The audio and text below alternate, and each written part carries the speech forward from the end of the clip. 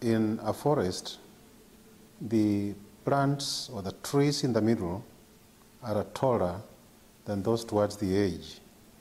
And the reason is they're struggling to get more light. But those on the edge have enough light.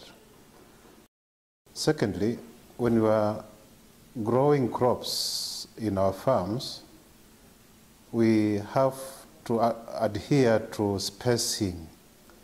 And spacing is important for each plant to get enough light to grow healthy. Under the same conditions of light, the plants crowded together in a farm receive less light per plant than those which are well spaced. Thirdly, bean sprouts. These are the beans which have been grown in the area without light, and therefore they have not carried out photosynthesis, have no leaves, which tend to be bitter on cooking.